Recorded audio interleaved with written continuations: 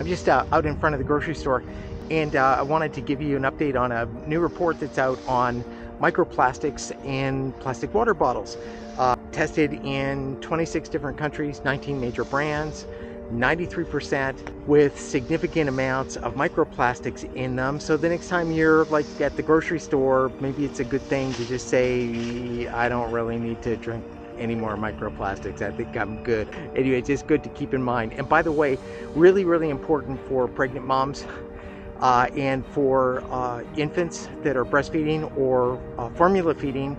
If you are putting formula or breast milk into plastic baby bottles, there's a new report out right now that's suggesting that you can be passing up to 1 million microplastic particulates into a baby every day. So hey, just an important time in life, and the little ones are super susceptible to the transfer of microplastics.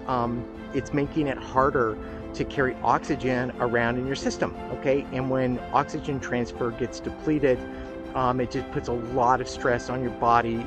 Proper flow of oxygen and hydration throughout your body is kind of like number one. No matter what else we're doing, we got to really take care of our water intake, and got to get these chemicals and microplastics out of our lives. So if you want to learn more about how to do it, then just click the link below and just be a part of it with us. Being a part of something is an amazing thing, and together we can really make some changes. It's I Drink Living Water, and thanks for listening.